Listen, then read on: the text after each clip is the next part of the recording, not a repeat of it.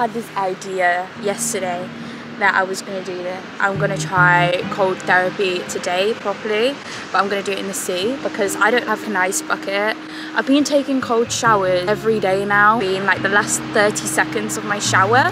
What I do is I turn it to cold, shower in that. I'm able to not like scream when I take the shower. The first time when I did it, I was literally like in there for like not even a second. I think I still had soap over my body. Fully submerge myself in the cold. I'm gonna be freezing. I feel like it'll work better for me. I want to properly practice the Wim Hof method. I'm not even focused on my breathing when I'm doing it in the shower. If I do it in the sea, where I know it's gonna be cold, I'll do it properly. I will concentrate on my breathing. It's not actually cold. It's actually kind of t-shirt weather, I guess you could say. I know the sea's gonna be freezing though. I'm probably gonna have to go quite far out to actually get the full effect of me fully submerging into the sea.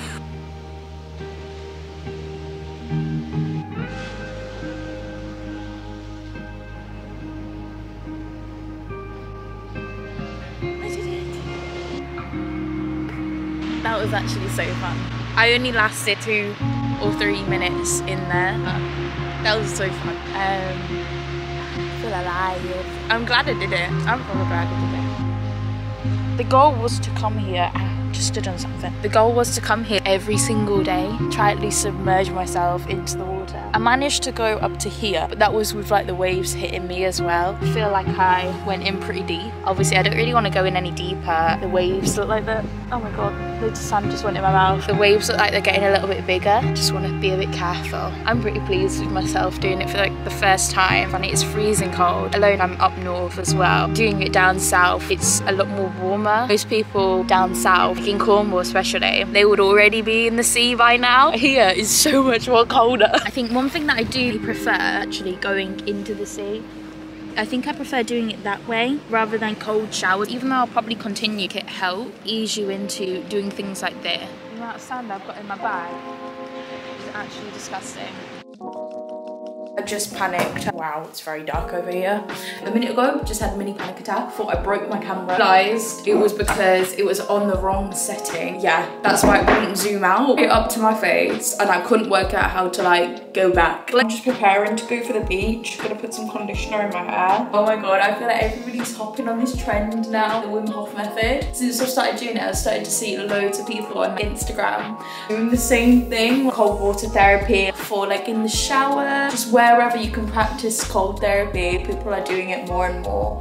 And it's actually good to see that. There's so many benefits go in the cold water.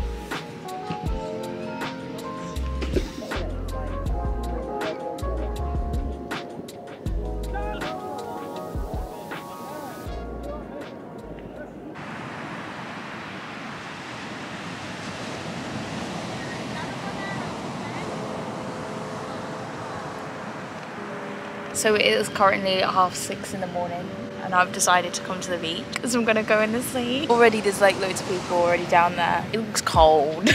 They look freezing. And the waves are kind of big as well. Probably because of the full moon that we've just had. Having even much kind of nervous. So I think I'm just gonna run in. I don't know how we're gonna do this. I'm procrastinating. It looks cold, let alone it's 6:30 in the morning.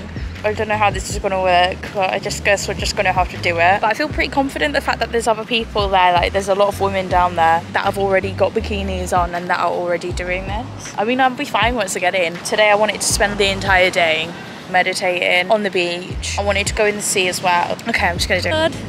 That was so fun. The waves are definitely really, really, really fucking strong. Like, oh my god.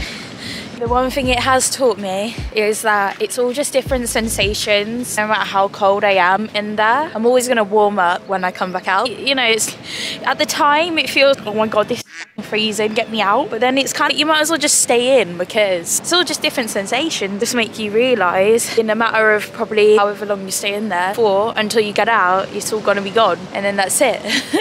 The waves are fucking strong and it's so hard to time it, when to get in and when to relax. Yeah, it's a bit crazy out there. This full moon, I think, but it's actually not that cold. It's not actually that bad. As soon as I got in, I was actually, it's actually kind of warm in there. It's just frustrating because the waves are so big. It's crazy.